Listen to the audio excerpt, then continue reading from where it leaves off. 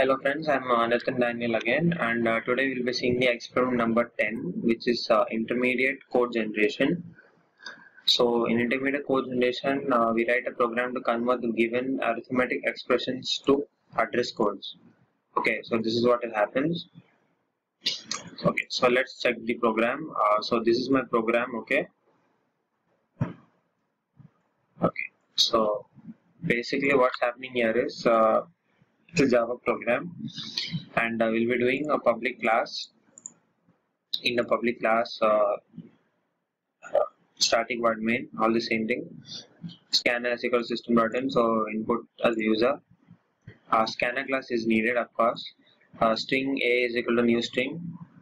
Operations are plus, minus, star, slash, divide, percentage, remainder, and power. Okay.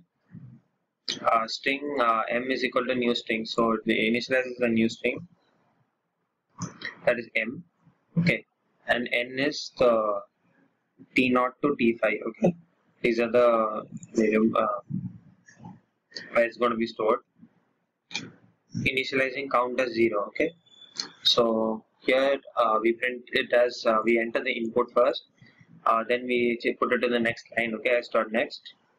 Then we put a is equal to n dot split. So when we split the thing, it just splits the numbers. Okay, means it splits the grammar that is given. That's like if it's like a plus b minus c star c, like that. So it just splits that, and it does the operation. System.println, so that's what it's doing, is printing 3 address code. Then we just do some for loop, and then we print it like this, system.out.println, and something like that. Okay, let's just see the output, how it happens.